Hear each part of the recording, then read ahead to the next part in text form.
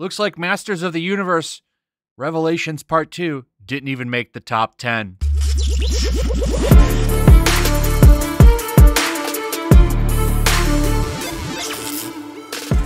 So yesterday, I did sit down and actually watch Masters of the Universe Revelation Part 2. Boy, that's a mouthful, huh? I did sit down and watch it, and in some ways, I got to be honest, it's kind of worse than Part 1, because Part 1, and I'm not defending Part 1 at all, kind of kept moving on a really good pace, as bad as it was, but at least it had like a thing they were doing. They were looking for the power sword to restore it, and, they were going from point A to B. And then with Part 2, it just kind of got slow. Maybe this is just me, but there's a lot of times that I was just bored out of my mind because there's just so much talk. There was a lot of talking and very little action. But one thing I can 100% confirm after watching it is He-Man becomes a loser. Why do I say that? Well, because it's the Teela show. Teela becomes a sorceress. And, spoilers, right? Who cares? I don't recommend you watch this because it sucks. But Teela becomes the sorceress. Evil Lyn gets the power. And for some reason, everyone can have the power and never let it go. I don't really quite get how anybody can just use the sword and call in the power. I thought you had to be chosen. But anyway, Teela becomes the sorceress who has no limits. She's not bound by Castle Grayskull. She can leave it. She fights Evil Lyn, and everyone forgives Evil Lyn for some reason after she kills everyone and destroys heaven. And He-Man ends up fighting a bunch of grunts while Teela has the final battle with She-Man sorceress Evil Lyn and beats her while He-Man is regulated to grunt fighting. He basically ends up becoming Teela's sidekick. That's where we're at with the show. And they teased the Part 3. Oh, good God, I hope they make that. That'll be some fun content. Because now He-Man's the sidekick. It literally is set up because she's super powerful. Teela becomes a super powerful sorceress who can leave Castle Grayskull. And He-Man's literally just her sidekick now. He's even like at the end, like, oh, I guess you don't need a champion anymore. And she's just like, oh, I'll always need a champion. We're in this together. Yeah, she's the boss now. So Kevin Smith, his lies are complete. His lies are now complete, basically. He swore up and down it's all about He-Man. And to be fair, Prince Adam is in this whole 5 episodes, but not as He-Man. He-Man doesn't show up until the very last episode. And like I said, you're waiting this whole time to see him be a badass. All he does is fight some grunts while Teela is doing the final battle. It's embarrassing for He-Man fans. But at least this time, I can report a little bit of drama karma. Some drama karma here. Look at this. So this is from Flix Patrol. And I have today's top 10 overall.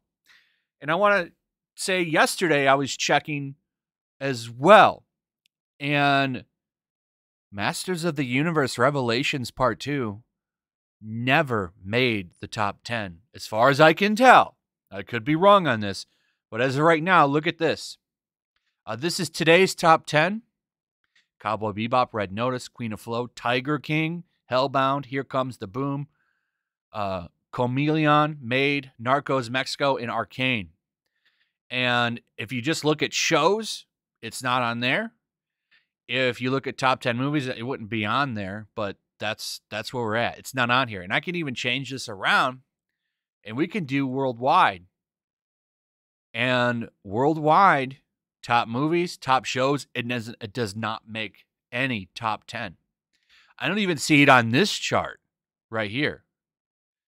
This is embarrassing because the first one not only made the top 10, apparently it had crazy numbers that blew Kevin Smith away, and Netflix was very happy. I have to wonder, ladies and gentlemen, how happy they are this time, because you can only pull a lie out of your ass one time, Kevin Smith, and after everyone saw what you did in Part 1, I don't think a lot of them came back for Part 2.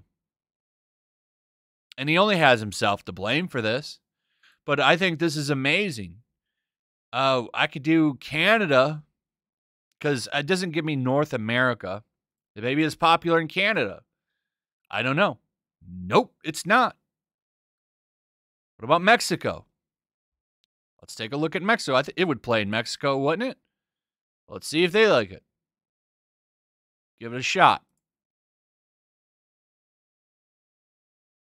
Nope. They're not watching it there either.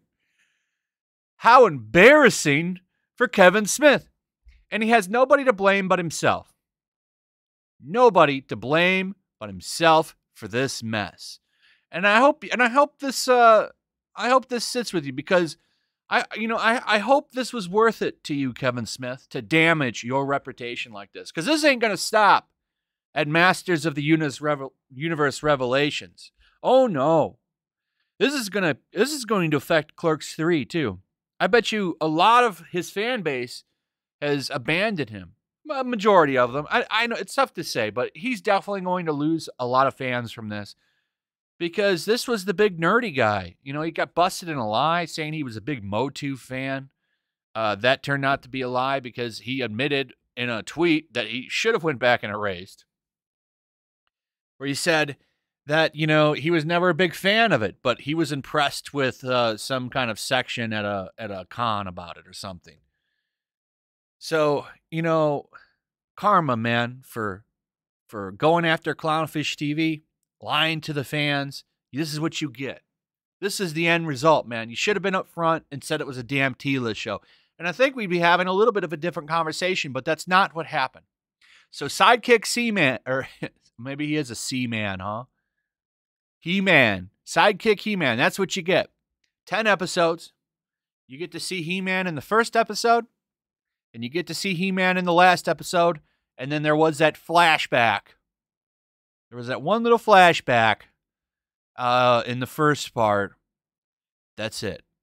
Other than that, you know, you've been waiting how long to see this show, and what'd you get? You got the Tila show.